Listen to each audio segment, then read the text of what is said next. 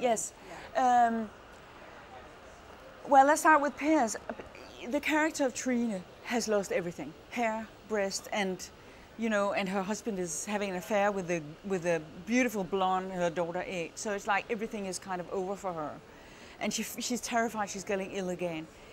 And who would be the one for someone like that? Who would be the one whom you would want to meet? Would like someone like Piers is like it's James Bond, but as a real human being, as someone with passions and pain and complications.